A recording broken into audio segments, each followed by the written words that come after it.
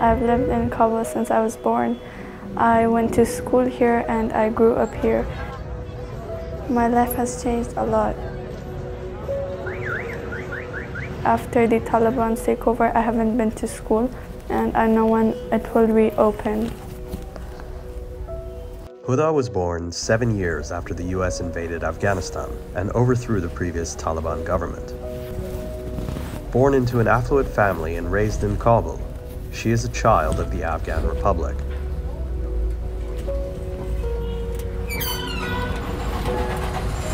We have to get educated and do something for our country, but they won't allow us to go to school now, and they give women less rights. The only life she has ever known in Afghanistan is one in which she was relatively free to dress as she liked, spend time outside with her friends, and say publicly what was on her mind. They used to throw stones at women who didn't wear hijab, so that scares me. I have to wear it now. I have no idea why they want us to dress like this. In the Republic government, I would wear jeans and shirts. Now, I can't wear any of them. A year ago, her world changed overnight. When the Taliban entered Kabul on August 15, 2021, and retook control of the country, Huda was forced to encounter face-to-face men about whom she had previously only heard scary stories.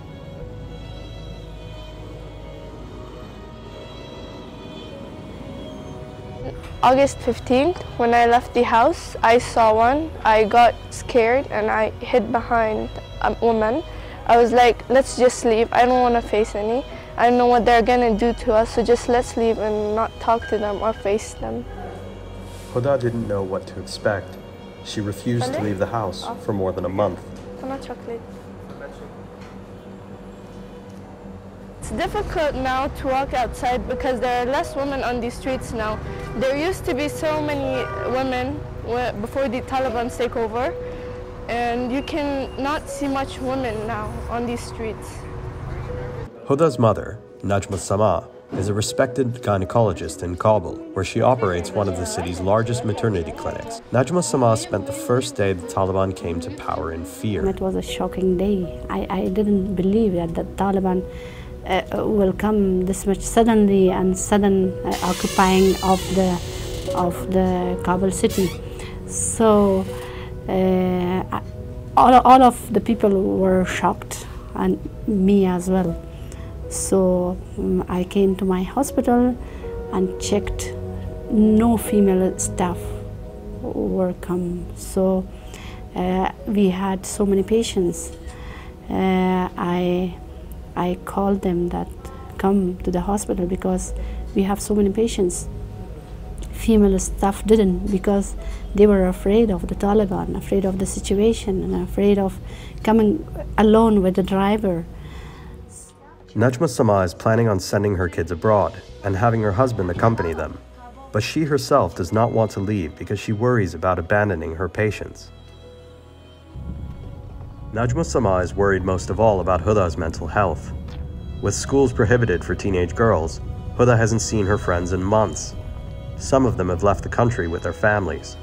Others don't want to go out or are not allowed to do so by their parents. Before the Taliban took over Kabul, I used to hang out with my friends or go to restaurants with my family. I'm not really allowed to go out now alone because the Taliban, they say you should have a mahram with you, and alone you can't go out.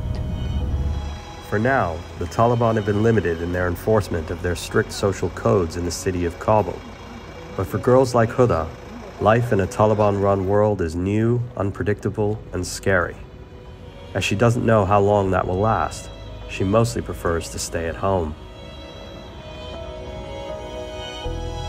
She wants to move out of Kabul as quickly as possible and be just like all the other girls in the world. She wants her old life back, but the chances of her ever finding it again in Kabul are quickly fading away.